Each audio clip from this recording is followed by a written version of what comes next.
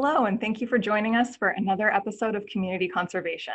My name is Sarah Armstrong, and I'm the marketing manager at Oregon Wildlife Foundation. I'll be hosting our discussion here today.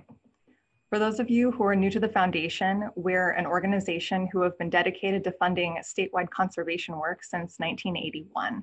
We wanted to find a way to stay connected and continue the conversation around critical conservation work in Oregon. So we created this series to facilitate that and to keep our mission at the forefront of the work that we do. So if you're interested in understanding Oregon's wolverines and want to keep our dedicated researchers in the field, I encourage you to make a donation in the box below or to text the word Wolverine to 41444.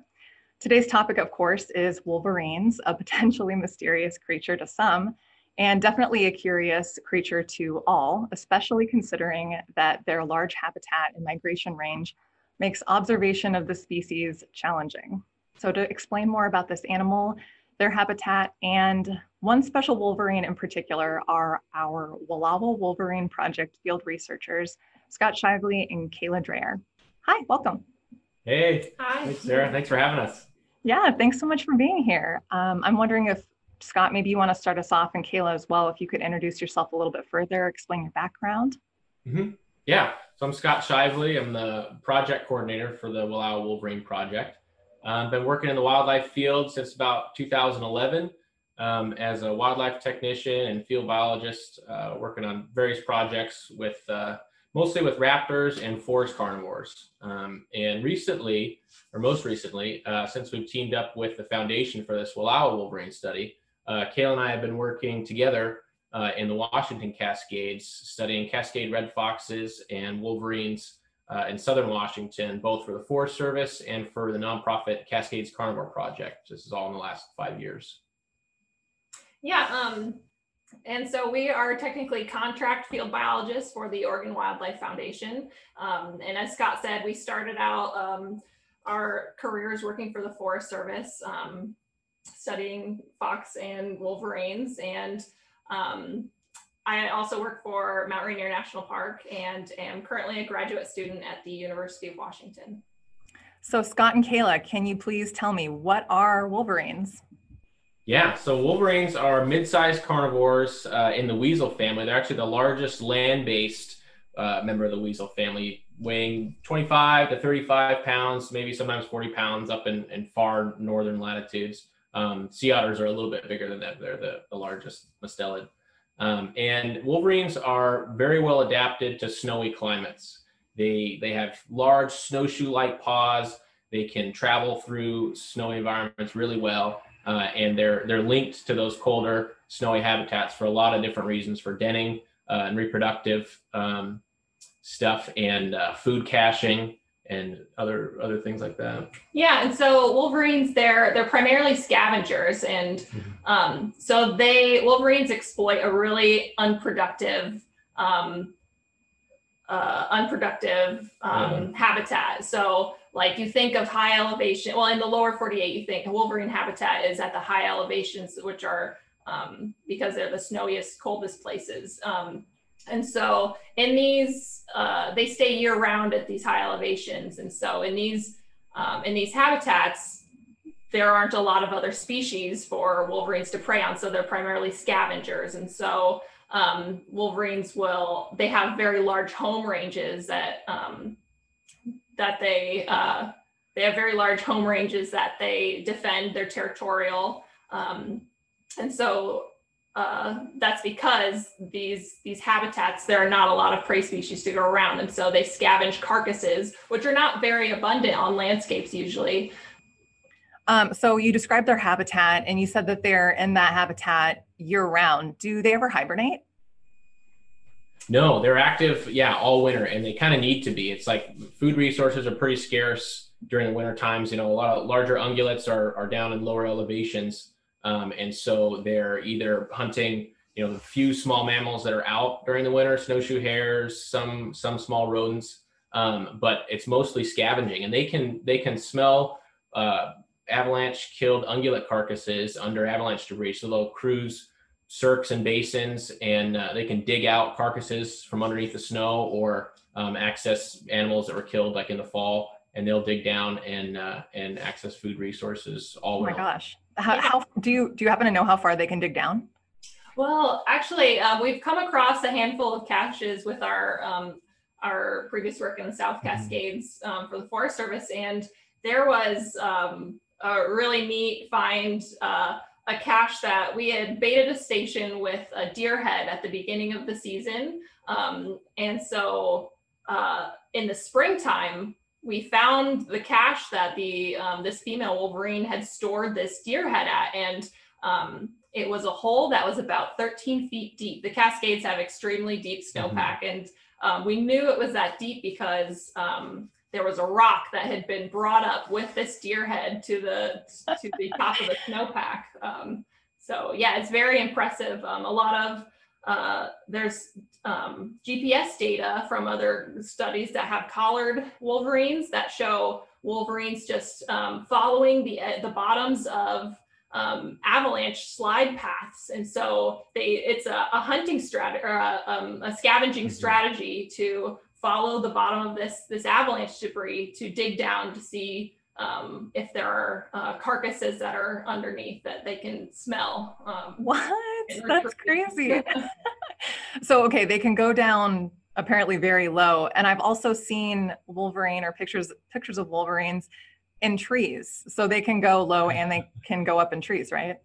Yeah, they can climb pretty well. It's not they're not an arboreal species by any sense, but they can climb trees to get away from predators, wolf packs and stuff, and also just maybe to get a view and see what's out there. And so it kind of plays in. We can talk about that later, but what the method we use is actually a structure with our camera stations is usually about 8, 10, 12 feet up in a tree.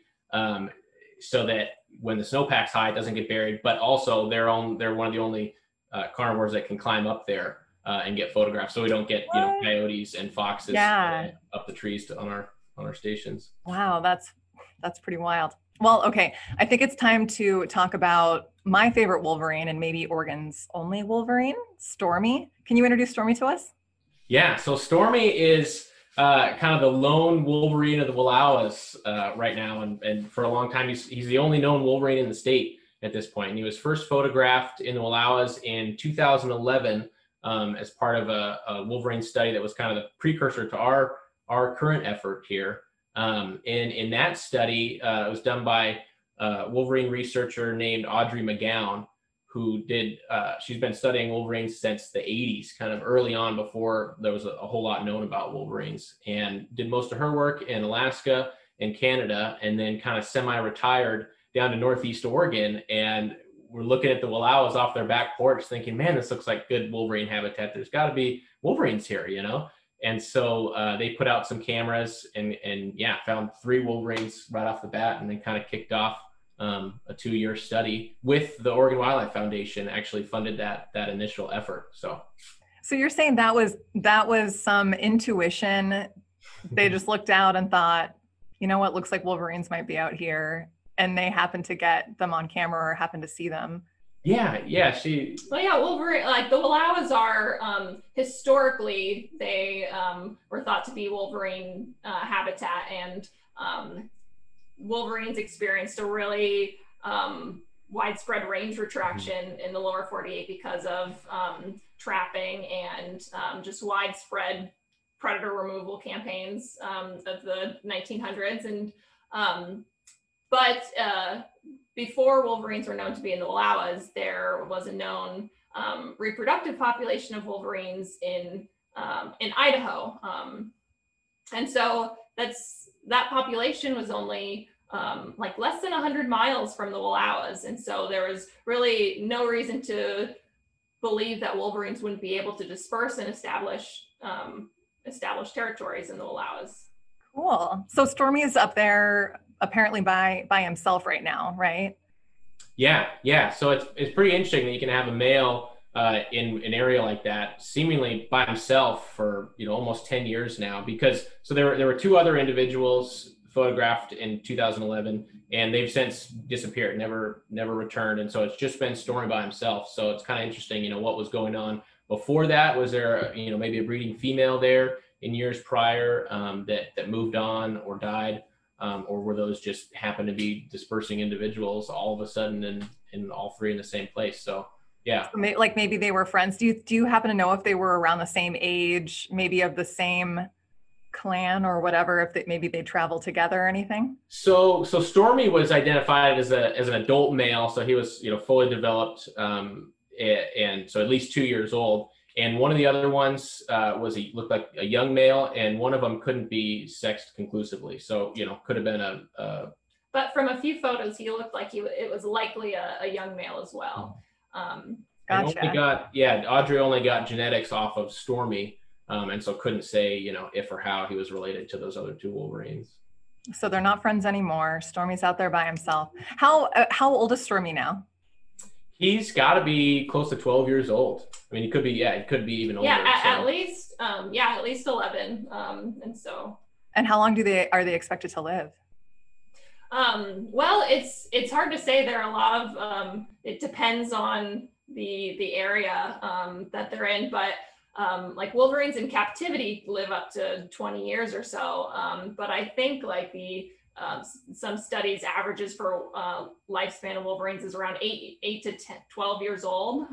But there have been Wolverines in the wild that live to 14 or 15. So. Wow. And what are the measurements of Stormy? How many pounds or what's his length? Do you measure head to tail? Well, no, I mean, most of this information is just off photographs. And that's something to note, though, is that the methods we use, is camera trapping, is all non-invasive. So you're never trapping the animal. You're not actually putting hands on it. You're not putting a neck GPS collar on it or anything. So yeah, we don't know, how much he weighs or anything. Gotcha. I need to know everything now. I'm like, oh, okay. Okay. So you talk about the monitoring process. Can you describe that to me? Mm-hmm. Yeah, so we use a system, it's called a run pole, and it was designed by Dr. McGowan to get these diagnostic photos of Wolverines. They all have unique neck and chest patterns, and so it's like a fingerprint. So you want them to stand up and face the camera. So it's a structure on a tree, there's a horizontal pole coming outward, and the bait is cabled between your camera tree and your run pole tree. And so they have to walk out on this pole and stand up, put their paws on this little frame that you'll see in photos here in a minute, and then they look up to get the bait and climb up and eat it. So you're getting those direct chest photos, and if they'll spread out and chew on the bait, you can also ID their sex, and if you're lucky, even reproductive status for females in the spring. You can tell if they're lactating or not. Wow. Do they ever catch on? Like when they see a station, like I have fallen for this before? Well, yeah, I think so. A new Wolverine finds one of these run pole stations, like what we found on the Cascades. I mean, it takes a while for them to get used to it, and the bait's hanging up there, and they don't really want to have to teeter on this thing and balance and stuff. But once they get used to these stations, they'll find a new to them, but they're used to run poles, and they'll just zip right up and start doing acrobatics and stuff. It's pretty. That's awesome. But Stormy, though, you can tell he's an old Wolverine because we have videos of him and the stuff that we've done in the Cascades, and he's not as spry as some of those other Wolverines. He's kind of gingerly walking around on those runs. So we feel bad. We got to make some geriatric improvements to our run. Yeah.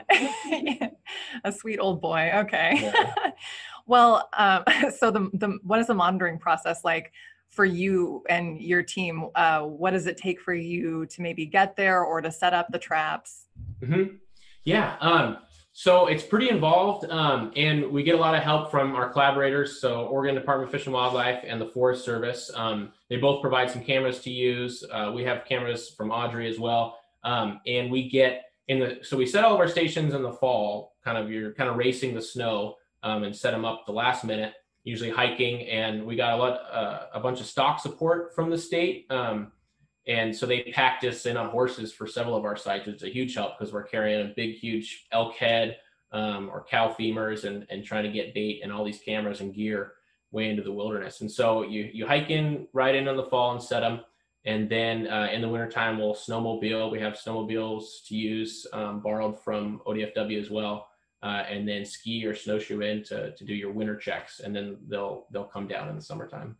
The pictures look so beautiful. It looks like a beautiful landscape out there of you guys. I'm sure it's very cold. Yeah. Oh yeah. Yeah, and we work all throughout the Eagle Cap Wilderness, and it's a 500 square mile area, and we have about 12 camera stations distributed out there across the major drainages. And Wow. So how many days or how many weeks are you up there at a time? Well, it just depends. I mean, we half of those stations, they're so remote or the routes are avalanche prone that they'll stay out all winter. We'll set them in the fall and we won't touch them until the summertime. But we'll check 5 to 7 stations just depending on conditions and access.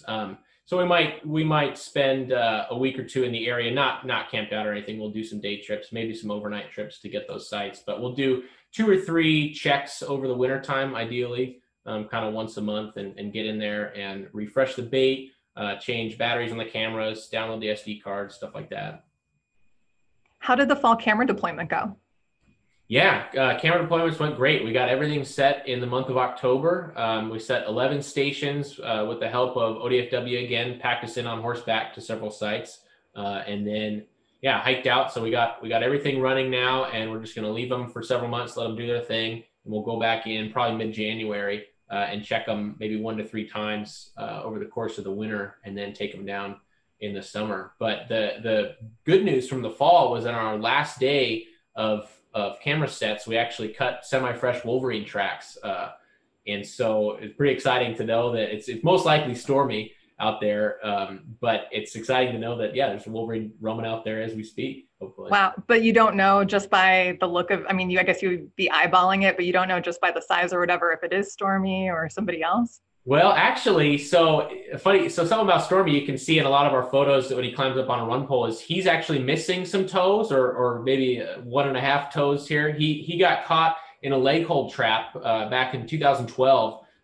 It was a bobcat trap, and he was bycatch in it. And the trapper called the state right away, and they drove out and drugged him and were able to release him and wait around for him to kind of come to. But over the course of the winter, showing up on Audrey's cameras, you could tell those toes weren't doing so well and kind of starting to fall off. So anyway, he's like this 3-toed Wolverine on his right front paw. So I was looking really hard at these tracks. They were kind of old and icy, but some of the ones that should have been a right front just looked funny and looked to be kind of missing some claws, but it's just hard to tell. It's most likely him anyway. But could be somebody else, but it's probably Stormy. That's actually a great segue for me. I have some local art here from a fourth grade artist. Wolverine art? Wolverine art. Oh, yeah. Let's say Wolverines are cool. I know it's backwards. Wolverines are cool. There you go. Oh, that's happens to have a few toes missing. What? There you go. There's Stormy's #1 fan. Yeah. Oh, that's great. That's awesome. Oh, that's cool. Good to see mine. Yeah. Future Wolverine biologist there. Yeah, I guess. It's kind of like a crime scene when you're looking at you're trying to look at the shoe print or something like that for I don't know. It's whose claw is this? I don't know. Are they fingers or are they toes? Are they all toes or the front ones are fingers? They're all toes. Toes. Fair enough. And what else do you see out there other than Wolverine, apparently? Yeah, so up at these high elevations, there aren't a whole lot of other species that we come across up there.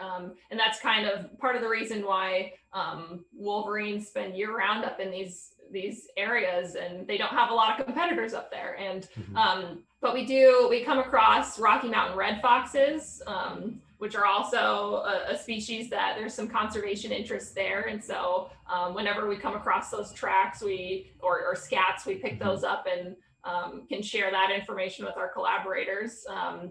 And then also there's a lot of Pacific martin. We documented Pacific martin at all of our camera sites this past year, sometimes 3 at a time, which is pretty cute to see.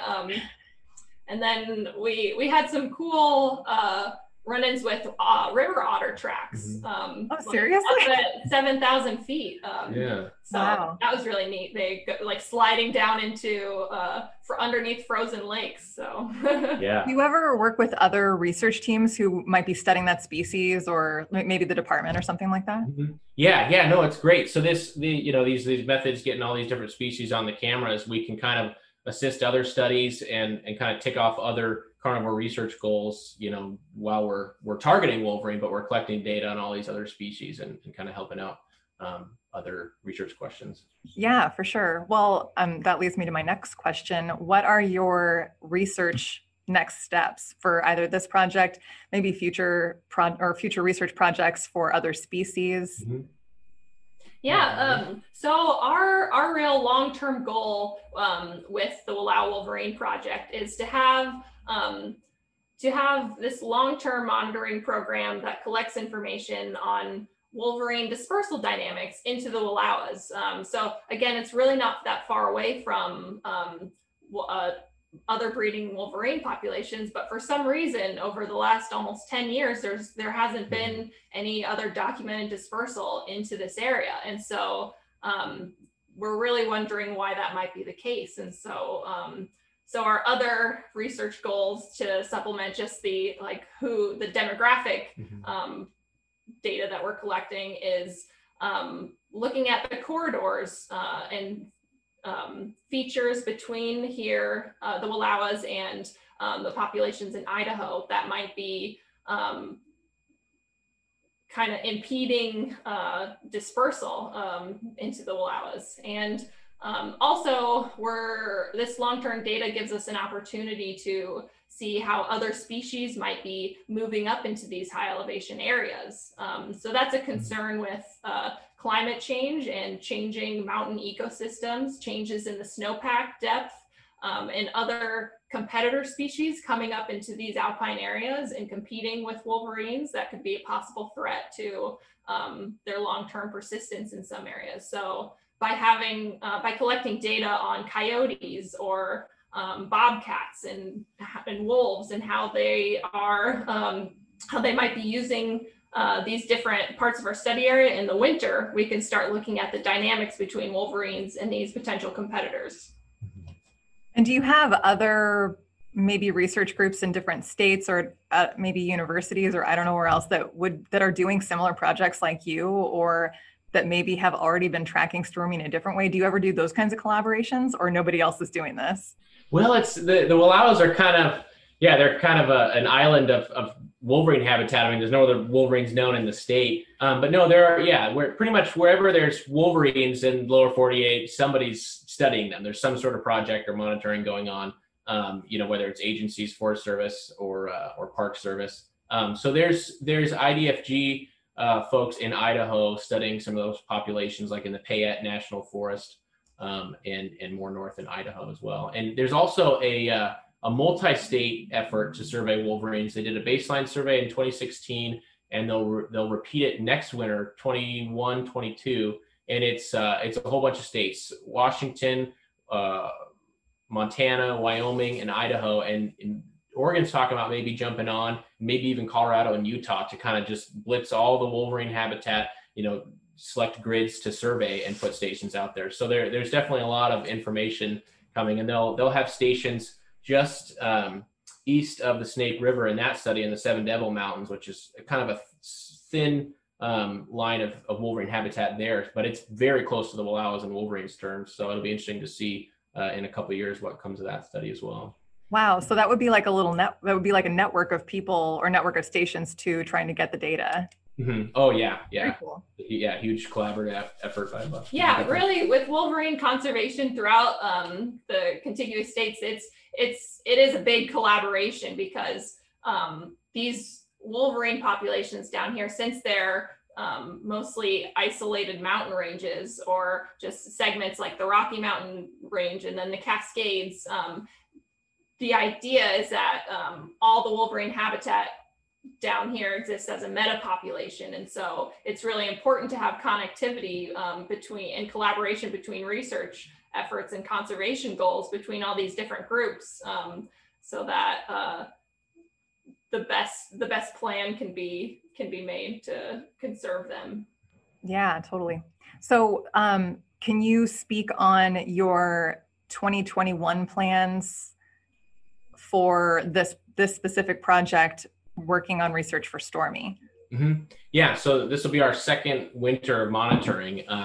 We ran 14 cameras last year, and we've got 11 set so far. We may set some additional cameras kind of on the periphery of the Eagle Cap Wilderness. But they're already out there. We set them in October, again, with help from the state and the Forest Service. And so we're going to return and check those here in the wintertime.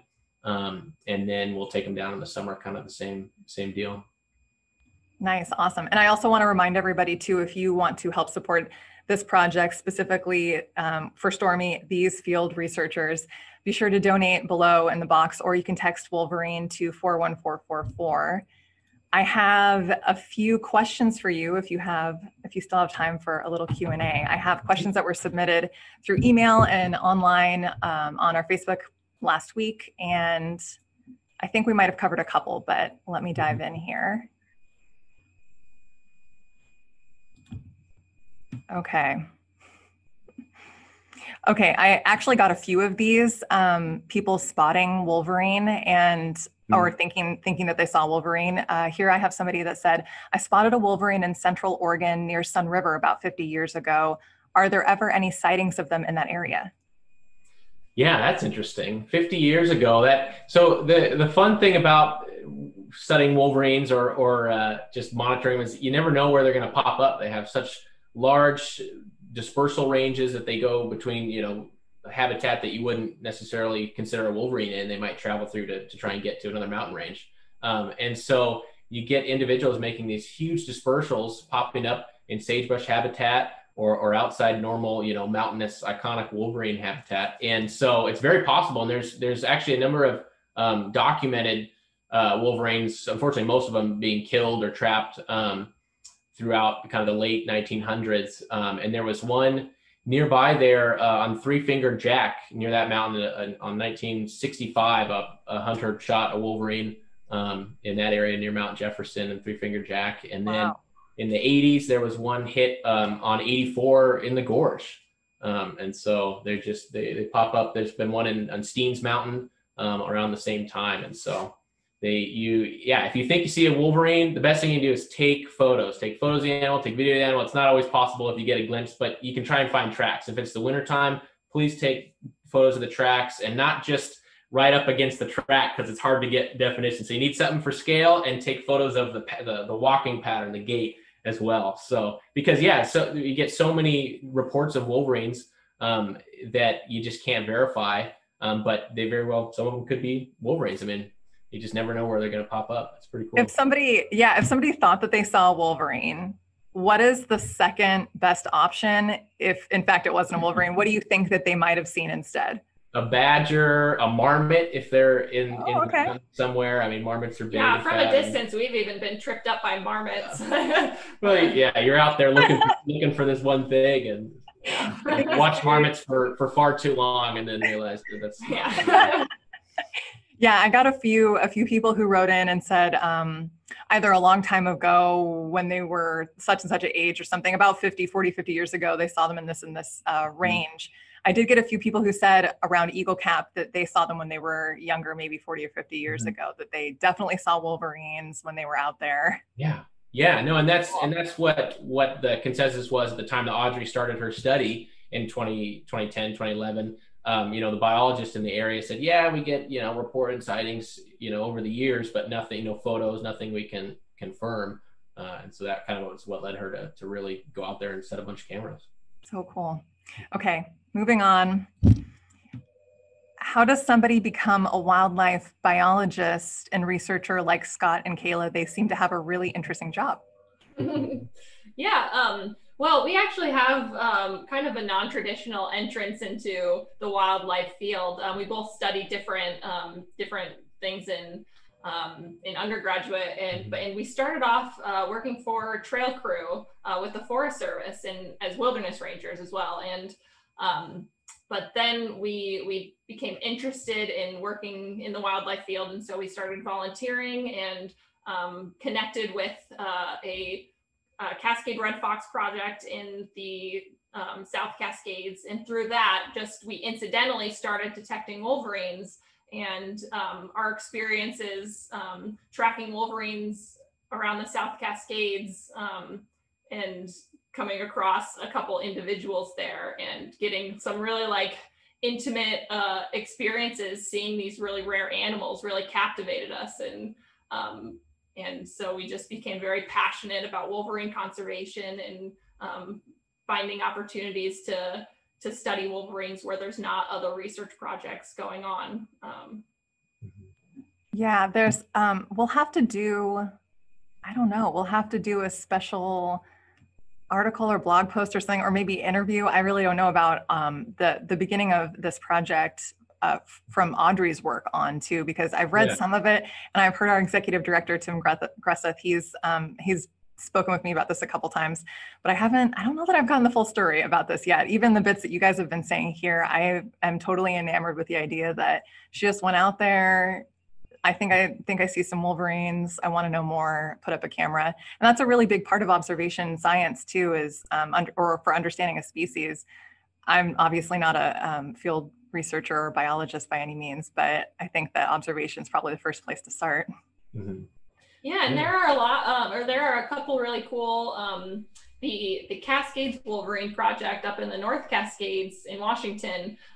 They are really harnessing the power of recreation and sightings to inform their research and to collect some really, really interesting data on where wolverines are present. And through that, and alongside Cascades Carnivore Project's work in Mount Rainier, which made some news this past summer, there were over like 10 sightings of this wolverine and her two kits. And so that was like very exciting for people and got people very interested. And just the data provided to that study from recreationists and people who just incidentally see wolverines was really huge in informing how the work was being conducted. So actually that might roll into the second question, the frequent sightings that you were talking about. I have here a question that says, as climate change affects our environment, especially temperatures and high altitudes, what will happen to the wolverine habitat? Could they ever mate and breed in warmer climate? I don't know if maybe do you think climate change had to do with the recent, or I guess more frequent sightings? Not necessarily, because those sightings were all at very like high elevation. Like the snowpack is very, very much still there.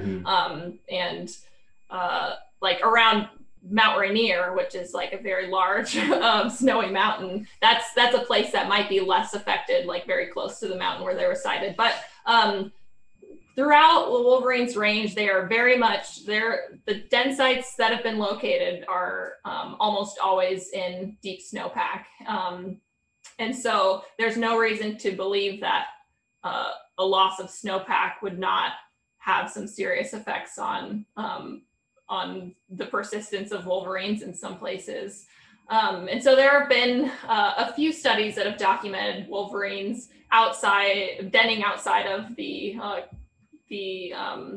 outside of deep snow, but those are more rare. And so, and it's, even if they could find a structure to den in that might protect their kits, there would still be other problems with other competitors and a loss of like food resources from other competition with other species. So Gotcha. So you think that they would just keep going farther north and farther north as maybe their climate starts to have snow melt away? Yeah, absolutely. Yeah. And in the lower 48, that wolverine habitat that's already fragmented and small would shrink and move, higher in elevation until there's just not enough to sustain, not enough connectivity or habitat to sustain the populations. And, it's going to drive recreation, backcountry, winter recreationists higher and higher and allow, more conflict between winter recreation and wolverines. That's a good point. I actually have gotten this question a couple times. People concerned about people being in wolverine's habitat, or which I think it's people concerned with the recreation that people would consistently go into that area, and not that they would maybe be moving or anything. But can you speak to that at all? Yeah. There was a really neat study done in recent years in Wyoming and parts of Idaho as well that was looking at, exactly winter recreation impacts on wolverines. They had collared wolverines, GPS satellite collared wolverines, and so they were monitoring them along the landscape, and then they had winter recreationists, backcountry skiers, snowmobilers, heli ski operations volunteer to take GPS transmitters out on their routes when they were skiing, snowmobiling, and having fun. And so they were able to look at, where are users recreating, and then where are these wolverines and how are they responding to that recreation impact. And so there were some interesting insights to that. And really the most impact is going to be with female wolverines, especially during that denning time. Could be, anywhere from the start of January and through May, really, when they're most vulnerable. And they really do not do well with disturbance close to their den sites. They will move kits. If someone skis or snowmobiles by their spot, they're going to need to move. Are they an endangered species? They're not an endangered species. They're a federally endangered species. Some different states have different classifications for wolverines, like threatened. In Oregon, they're a threatened species, a state threatened species. And there was a recent withdrawal to list the wolverine as threatened for the federal endangered species. Threatened for the Federal Endangered Species Act. And so that was, they were originally proposed for listing because of threats to their reproduction from climate change. So that's the decreasing snowpack affecting their denning habitat. And also they were thought to be a distinct population segment in the lower 48. But the decision to withdraw that proposal was based off of wolverines in the lower 48 may just be an extension of Canadian populations. And so that does not make them a distinct population segment in the US. And also new modeling that finds that certain wolverine habitat in the Rockies may be less vulnerable to climate effects. But I guess our personal opinion on that is that the threats are still very much there and understudied. And so even if in certain places that persistent snowpack will last a little longer with the current trajectory of climate change and the culture that surrounds creating change for that would stop climate change. Those problems are going to persist for wolverines, and in the lower 48, where they are their populations are very fragmented, there are some serious threats that we need to address still, regardless of federal classification of threatened status. Yeah, definitely. So what is the family structure of the wolverine like? Yeah, so wolverines were originally traditionally thought to be very completely solo. And so studies in Glacier National Park in the early 2000s pioneered the thinking that wolverines might be more social and have like functional family units than was originally thought. And so that study found that juvenile wolverines were being tolerated within their parents' territories for longer than expected. And so there was some paternal care, some wolverine dads that were being documented visiting den sites and kind of like the thinking was that since the young were following them, they had GPS collars that were being tracked. The males and the offspring were being tracked traveling together. So there may be some like teaching of hunting and scavenging behavior. That's so sweet. Yeah, passing on the knowledge. I like that. Yeah. Okay, so the next question I have here, does the wolverine have a natural enemy? That's a good question. They are definitely in most places, in most natural ecosystems, they're not an apex predator. So they do get preyed upon by cougars and by wolves, maybe bears in some instances. I mean, a lot of those interactions are going to involve around carcasses and food resources. So competing with wolves for carcasses, which is also it's kind of an interesting relationship because wolverines do well in areas where there are wolves because there's more carcasses on the landscape and more of those food resources. But then there's more points of contention, and wolves will kill wolverines if they find them out in the open, type of thing. Oh gosh. Okay. I mean, everybody's got to have an enemy, you know. Oh yeah, but wolverines, you know, they can dig down and they'll hang out in snow holes to hide from other predators, or they can climb trees if they need to. Does that hide their scent when they pack snow or when they dig down into a snow hole? No, I I'd imagine say that it wouldn't. still follow their scent along their tracks and stuff. Yeah, wolverines have a reputation for being a little stinky, so and scent marking, like male scent marking, and throughout their home ranges, and so yeah, probably not. Gotcha. How big are wolverines when they are born? Oh gosh, yeah, I guess we don't know how exactly. They're tiny. Tiny, and they're born completely white. Really? Yeah. That's so cute. Okay. Yeah, they look like tiny polar bears. That's hilarious. All right. I think we're gonna have to wrap up here. I guess my last question for you is with the pop culture of Wolverine, the DC or Marvel character, I'm not too savvy with that, but with the comic book character Wolverine being really popular, and I guess, in literature, people being more aware of the idea of a Wolverine, what do you guys have that you would like to give to people to take away from knowing about Wolverines?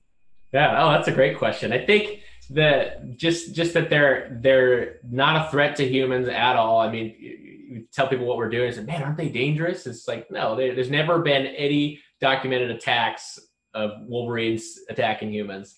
But they have such a fierce reputation. It's probably carried over from trapping days, when trappers, if they have them in a foothold trap, Wolverines have kind of a pretty extreme way of freaking out. I mean, they need to compete at carcasses with larger carnivores, sometimes bears, wolves, and so they can look pretty nasty and mean when they want to, but they're no threat to humans. Wow. Okay.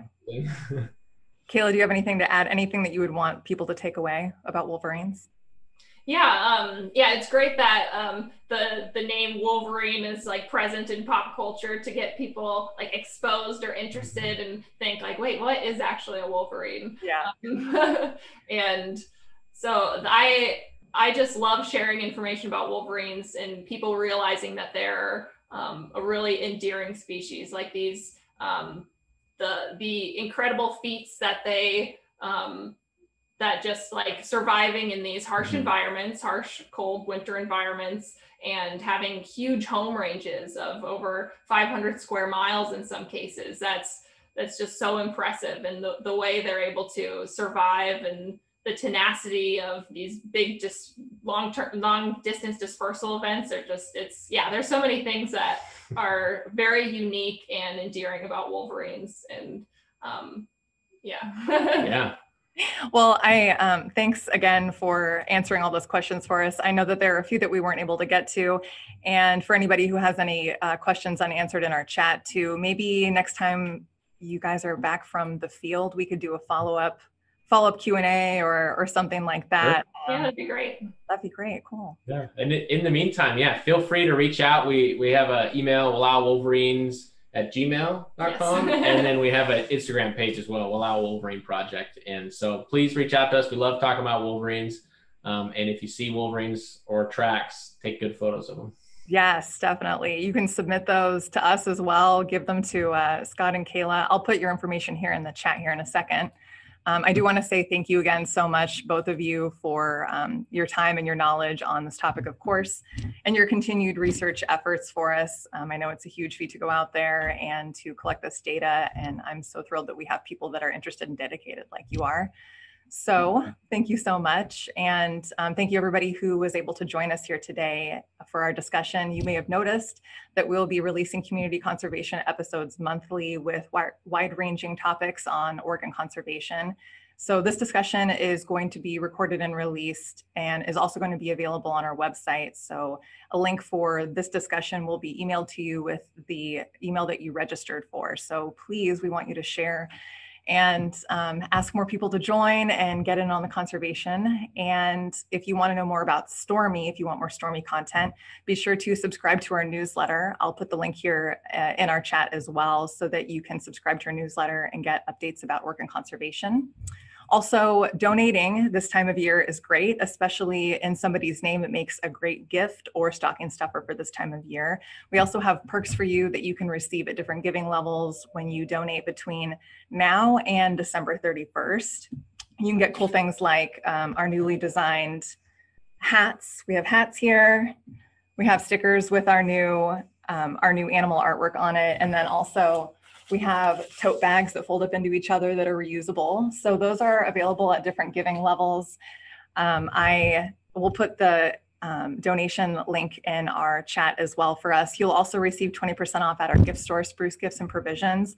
They're located now in downtown Hood River and also online at sprucegiftsandprovisions.com. So, and lastly, I do want to mention that our Safe Passage campaign is coming to you in the way of this beautiful license plate, Watch for Wildlife. You may have seen it before.